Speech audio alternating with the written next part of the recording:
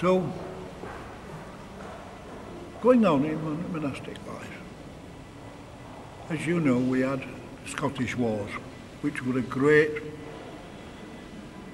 had a lot to do with our development even today. Edward III was killed going over into Scotland. What about Edward II? He was an homosexual. Now today we accept homosexuality, but they didn't in those days. And as a result, the Scots came south and they incurred upon abbey lands. Slowly but surely, we were going poor. Not great anymore.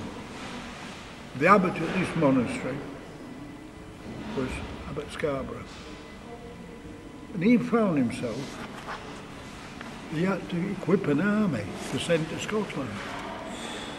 And he equipped an army of people like you and I, and monks. It was disastrous. They licked us, and they came even further south. Now,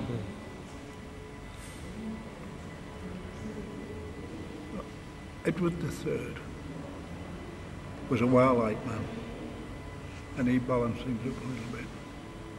As you go around the church with me today, show you the Jesse window, which is an important building, part of the church.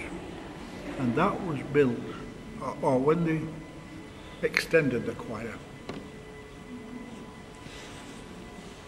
in 1280, Abbot Scarborough was the boss. And they wanted, because they were building York Minster now, in time, they were building York Minster.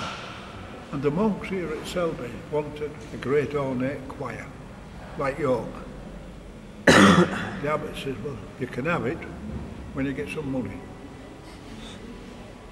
And so that choir was started by donations from the wealthy people.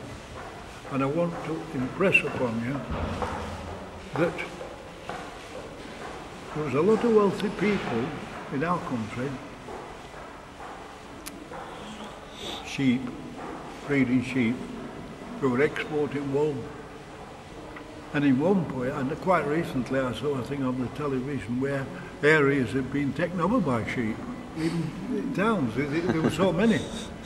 So sheep were more or less taking the country over.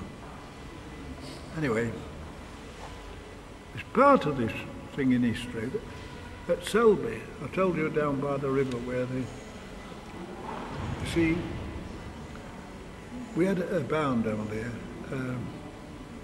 not Tythe barn. It's still there today, and that's where they exported things from Selby Monastery. They actually exported things from here.